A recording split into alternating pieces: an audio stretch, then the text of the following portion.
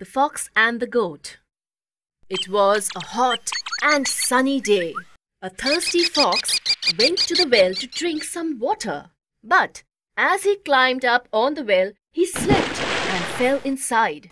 The well was deep and the fox was not able to get out.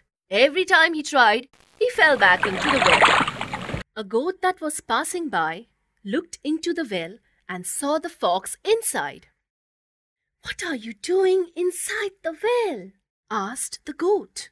"I jumped into the well to enjoy the cool water," the fox replied. "Why don't you join me? It's really nice and cool inside here." Without thinking, the goat jumped into the well. The goat drank the cool, refreshing water. The fox was quiet and pretended to be enjoying the cool water. After some time, the goat asked the fox, "So, how will we get out from this deep well?" The fox pretended to think about it for a while. "I don't think we will be able to climb out together," said the fox. "Why don't you place your front feet on the wall and bend your head? Then I can run up your back and get out the well.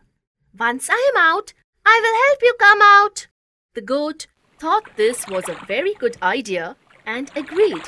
The fox leaped onto the goat's back and climbed out safely. When he was out of the well, the fox looked into the well and said,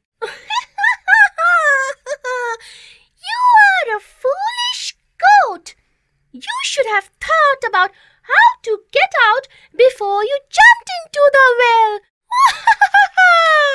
The fox laughed as he left the poor goat alone in the well.